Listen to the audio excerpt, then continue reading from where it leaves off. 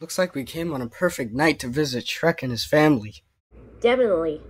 So Kai, what's this Halloween trick you want to show us? You'll see. It's a surprise. Not bad for your first Halloween. They're growing up so fast. Let's head back to Shrek and Fiona's house. Hey, who left the door open while we were out?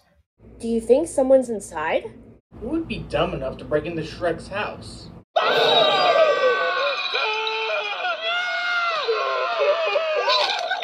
Well, that answers my question. Happy Halloween, everyone. Oh, man. You said this was gonna scare them!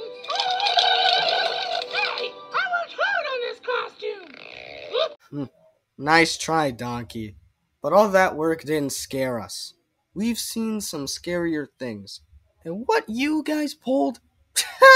Child's play. Arian's right. And since Halloween is my favorite holiday, I am the king of Halloween! I bet we can find something that would scare the pants off you. Oh, really? What do you have in mind? All of us telling scary stories all night long. Are you planning to challenge us with a bet? What kind of stories are you talking about? Stories to terrify you. Yeah, and whoever shall last through the night shall be named the King of Halloween. We accept your bet. Who else wants to join our little contest?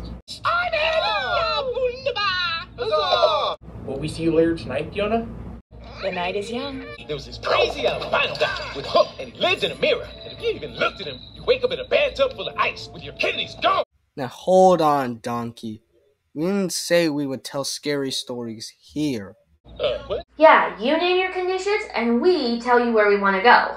Okay, fine. Where we gonna do this? Kai, where should we go to tell scary stories? I know just a place.